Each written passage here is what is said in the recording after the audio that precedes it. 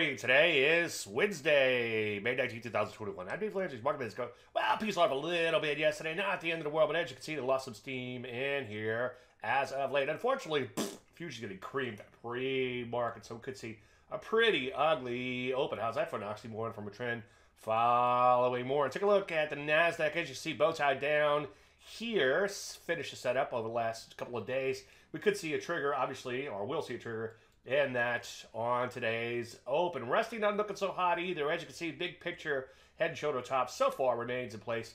They're trading back below its moving average. It too will likely get whacked. Some areas kind of hanging in there longer term, like the banks, losing a little bit of steam yesterday, but for the most part, looking pretty good. Other areas like biotech, not so much. Looking questionable at that. Semis also looking pretty ugly, kind of like the NASDAQ itself. So what do we do?